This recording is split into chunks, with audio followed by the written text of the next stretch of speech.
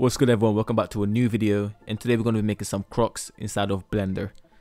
So yeah, here's the final render. This is what it looked like. They came out pretty good, and didn't take me too long to make them, so without any further ado, let's get started. Alright, so first things first, as usual, you want to delete everything, the whole default scene, and then we're going to bring in our reference images. By the way, link in the description if you want to get them. Now you can just drag and drop these in pretty simply.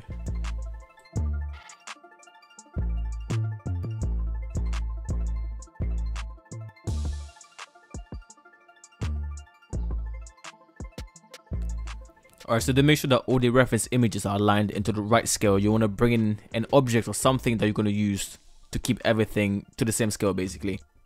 So we're going to start with the cube, so shift A, add in the cube and then scale it along the X just to be the right size, and then go down here to this yellow panel and then go to viewport display, display as, and select wire so you can kind of see through it.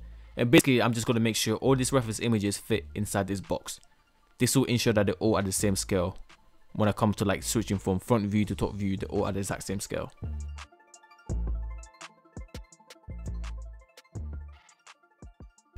Alright, so let's start with the plane. So shift A, mesh, and then click plane. You can see it down there.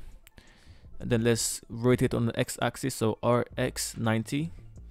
And then let's bring it up here and S to scale it down a little bit. By the way, if you're watching the bottom left, you can kind of see what I'm doing over there. So we're going to move it over here a little bit. I didn't realize my recording crashed earlier till I finished afterwards and I was editing. And I realized it's all chopping stuff, so I have to record all of this again.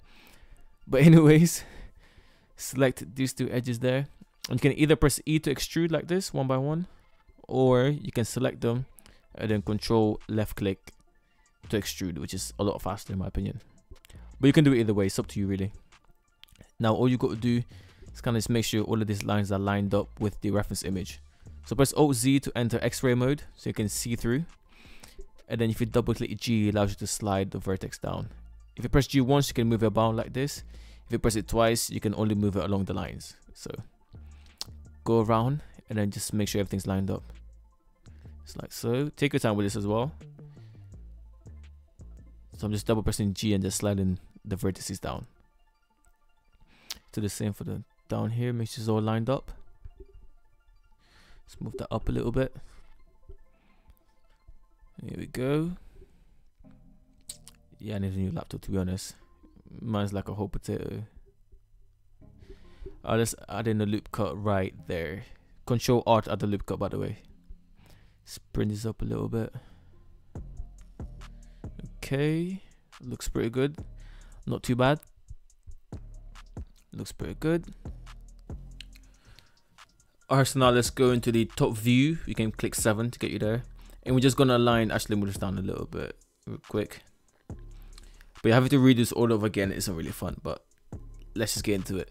So yeah, top view, and then we're just going to move these vertices down and keep it aligned to the reference image. So turn on proportion editing, which is there on the top. It kind of just lets you affect other sides of the same mesh, I guess. I don't know how to explain it, but it kind of allows you to move things in a group, if that makes sense. So press G and let's move it along the y-axis to kind of line up with the reference image. And I'm going to just go around and just do this real quick. So you can skip this part. I'm going to speed it up a little bit for you actually.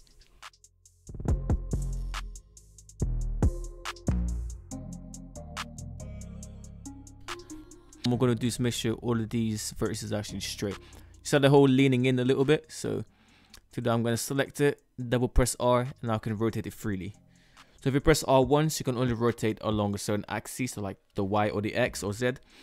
But if you double press it, you can rotate it freely. So I'm just going to go around, make sure they're all straight and kind of facing the right way. Let's just go around real quick, make sure they're all aligned. Again, double press R and just line it up. By the way, if you guys need any help during this whole tutorial, if there's something you don't understand that's not clear, follow me on Instagram and just send me a DM. I'll try to help you out. So I'm just gonna go around and just straighten everything. This will just make our life much easier later on. So might as well do it right now. Let's go around.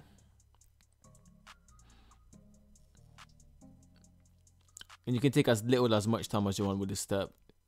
You can make as perfect as you want. It's really up to you. So I don't have patience right now since I did this yesterday and I'm doing it all over again. But all you're doing is just making sure things are all lined up properly. Like so. There we go. I'm adding one more loop cut right here. Again, that's Control R to add the loop cut. And if I go in the front view, there it is. And let's go into the top view, pressing 7. And then let's just move this along the X a little bit, kind of just align it from the top.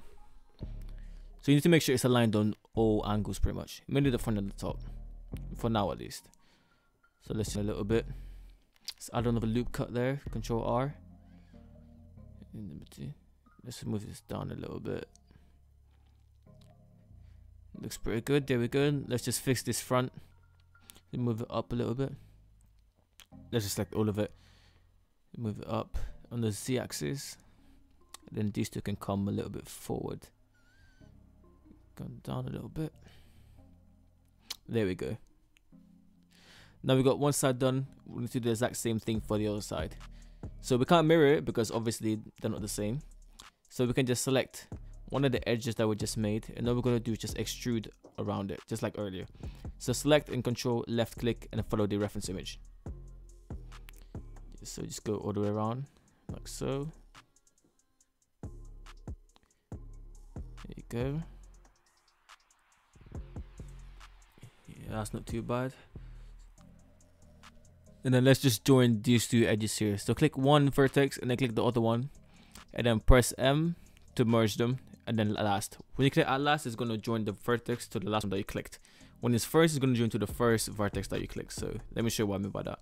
So if I click at last, you can see it joins to the last one that I clicked. But if I would click at first, then the other one would join to this one. I hope that makes sense. So at last or at first just depends on which one you select first. So let's just join them. M at last. Now what we're going to do is make sure this side is aligned with the other side. So let's exit into object mode. Go back into front view by pressing 1. And then you can either move it up and align it using the reference image, kind of like that, through the front view. Or you can go top view by pressing 7. So yeah, select one half of it. Make sure you click OZ so you're in X-ray mode so that you can select through the model rather than just selecting the top vertices. Or you can click this icon over there, which is X-ray mode.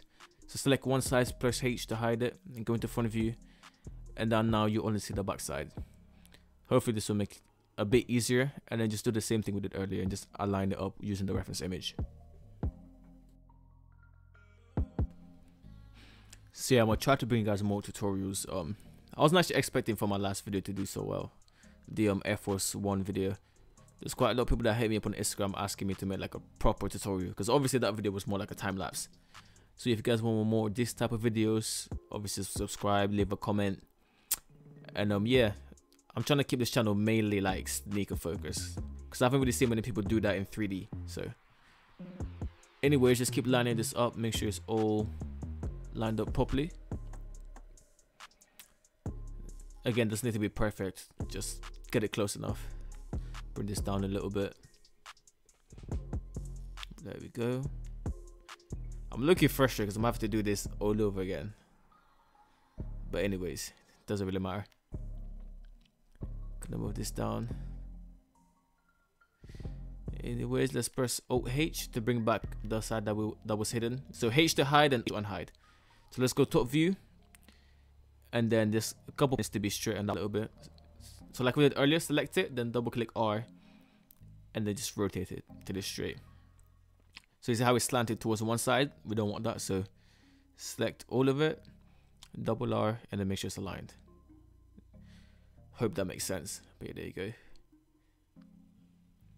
But yeah, this will make our life much easier later on. So let's add a loop cut in here. Control R again. The cleaner your topology, the better the model will be. So the easier will be also to add textures, because you don't have to worry about so many faces. So try to keep as low poly as you can. That's what I'm doing over here. Trying to keep it low poly. So there we go. Let me just bring this down a little bit. Okay. Again, if you have any questions, just hit me up on Instagram. I'll try to help you out. Hopefully.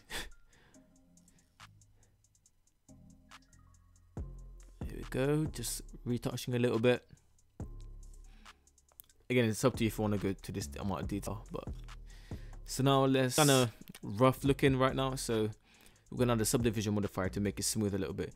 So go into the little wrench icon, that's the modifier panel, click on that, add a modifier, and then click subdivision surface. You can see it makes it smoother just a little bit. Now obviously for me, in my case, all I have to press is control #1 because that's my shortcut.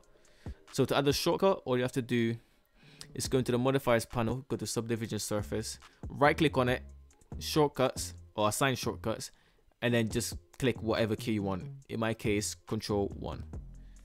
So now whenever I want to add a subdivision modifier to any object, I just select it, press control 1, and there we go. So do that, and then press W, shade smooth to smoothen out. There we go. Again, it still has the same topology as earlier. You can see it's still low poly, but it's a lot smoother now. So yeah, we've got this now. If you can see in the reference image, there's like this little bump on the back here. As you can see, it's not just flat. It kind of goes out, it's a bit bumpy, comes back in, and then goes back out. It's kind of thick in the middle. So we're going to try and recreate that. So the way we're going to do that is adding, well, hold up, so let me just fix this a little bit. Let's add in a loop cut, control R, and then let's bring this up a little bit. Down here, there we go, perfect. So yeah, the way we're going to do that is adding a loop cut. So let's press control R. You can see this little yellow line over here, that's a loop cut. What it does is just adds more vertices, kind of just gives you more points to move about, pretty much. So it's lined up with the reference image, trying to get as close as you can. Again, doesn't need to be perfect. But let's just start up. And also you can move the vertices up, so select them, double press G and just slide them up. So you can just do it manually real quick. Kind of clean it up. Excuse me. That was okay. There we go. Now you can see over here it's kind of like clipping a little bit, so you can just turn off the subdivision and you can see the vertices a bit better. So select all of this, Alt right click or left click. I've been using right click as like I started using Blender back in 2.79 I think, so I'm used to using right click. It might be left click for you, but anyways, select the whole edge right there by pressing Alt click, and then you're just gonna add a bevel to it. So you control B gets it bigger and smaller, and then if you move your mouse wheel, it will add more or less vertices in between, basically. More or less, you could say loop cuts. So let's just add one, so you have 3 lines. And there we go, that looks pretty good. And then now let's go to face select mode. You can either choose from one of those 3 up there, or you can press 3 on your number pad. And then Alt right click to select the whole row on the top. Select both the top row and the bottom row as well, as you can see. And the scale on everything except the Z axis. So press S, Shift Z for that. And then hold down Shift to get a bit more accurate. Just get about there, just a little bit, just enough so it's noticeable. And then you can see that little line there. Just about that much is alright, looks pretty good.